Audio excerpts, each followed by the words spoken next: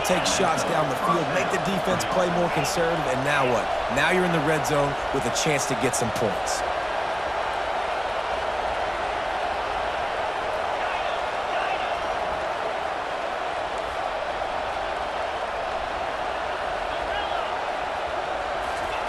They'll throw it from the red zone. Unloads to the wideout. Touchdown, Bayou Bengals. And with that, they've got the lead here in the second half. This is like a baseball pitcher that can't miss. He is just pounding the strike zone.